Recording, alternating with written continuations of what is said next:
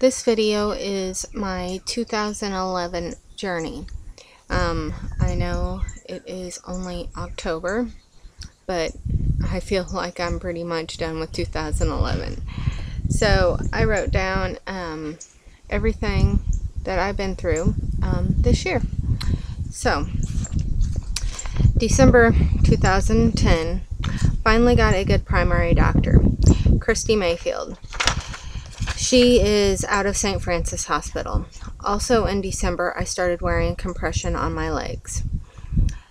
As I came into 2011, I was diagnosed with several forms of dysautonomia: POTS, postural orthostatic tachycardia syndrome, orthostatic intolerance, inappropriate sinus tachycardia, IST, vasovagal and neurocardiogenic syncope, NCS.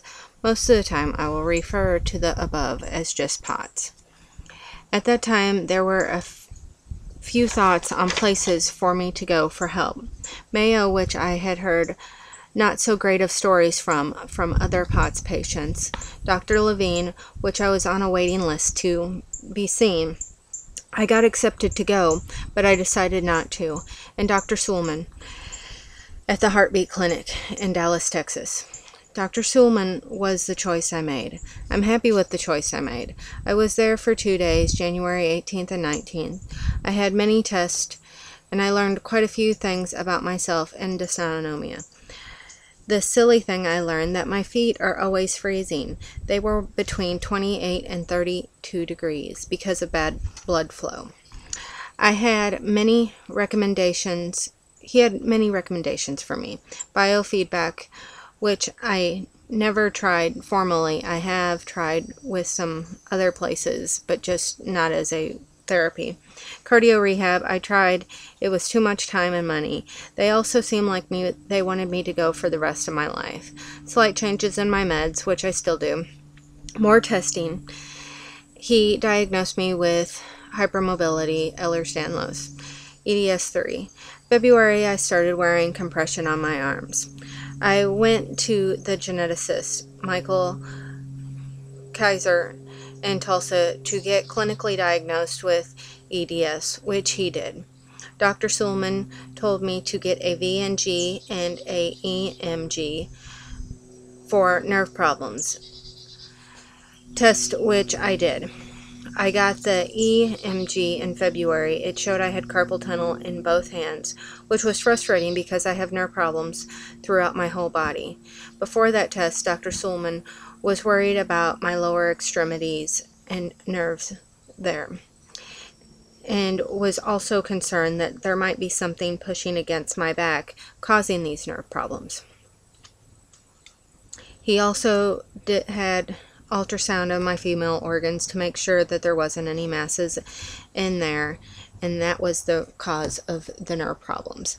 I had to wait until March to get the VNG because I had to get into a special neurophysiology, Dr. Nancy Ingram, to get it done. There was things wrong with that test, which gave me another diagnosis: secondary endoplasmic hydrops. It is secondary because it's from POTS and fluids being bad. With the diagnosis of EDS, my primary and I decided I would go to Mayo. I got in ASAP in May, but I decided to wait until August to go to the family reunion. During the summer, it was extra hot. Even with normal temperatures, Dr. Sulman prescribed infusions, saline IVs twice a week. I don't have time, and all of these things cost money. At the hospital infusion center, it cost $75 a time. I found an urgent care that is $0 from $35 a time. It is nice, and they work with my primary. They think my conditions are fascinating. I have only been there less than 10 times. I went to Mayo in August, and I was extremely disappointed in them. There was several diagnoses there. One was Chiari, which was suspected, a mass in my sinuses, severe vascular incompetence, fibromyalgia, and the confirmation of all the above diagnoses. My primary and I agreed that I don't have fibromyalgia.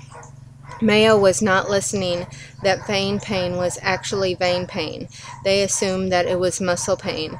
As they came to find out from the test, it was vein pain, and with that, my vascular issues were beyond their knowledge. I left there with no change and no new plan. So that's pretty much what's happened in 2011, and I really am tired of going to doctors.